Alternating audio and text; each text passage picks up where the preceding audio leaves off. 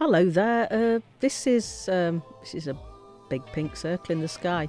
It's going to be a planetary surface. This one, and the planet has got an atmosphere which makes it look all sorts of nice shades of colours.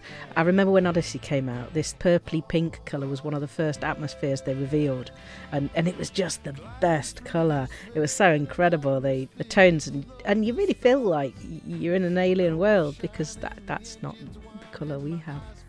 Anyway, so I quite like about this sky that it slowly sort of appears thicker and thicker as you look towards the ground, and at that base really near the ground you've almost got this greenish tinge, and I was trying to show the way it is less that amethysty crystal pinky purple colour and more of a kind of a gunmetal colour. It was patches of sort of green and grey in it, the thickness of the clogging of the atmosphere. And I just wonder if this atmosphere was actually full strength, because this is like under 10% thickness atmosphere. It's nothing like what we've got.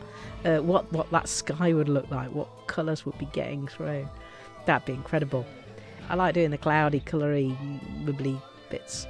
This one is a commander doing some scanning with his Dyson scanner, and I quite like the I'm not sure whether the bio sign that he's found is threatening or threatened by him.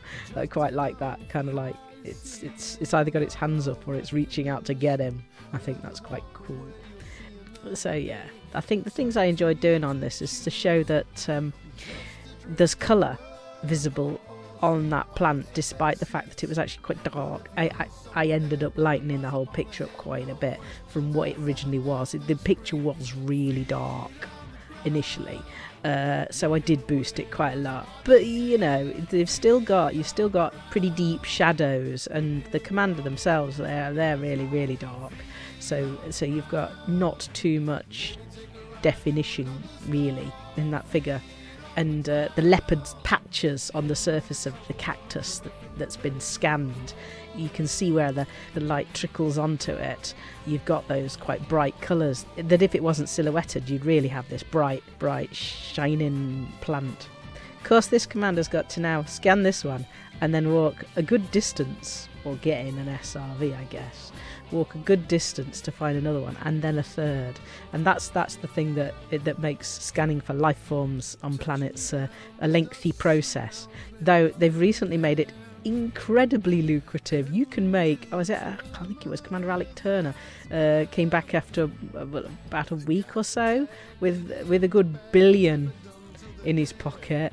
I mean, it's not bad, is it? When I remember the times before the FSS, and in fact before the advanced discovery scanner, where you had to travel out. You became adept at telling what the different bodies in a system were by their little hologram in your radar, and you could tell whether or not it was a high metal or an Earth-like or a water world.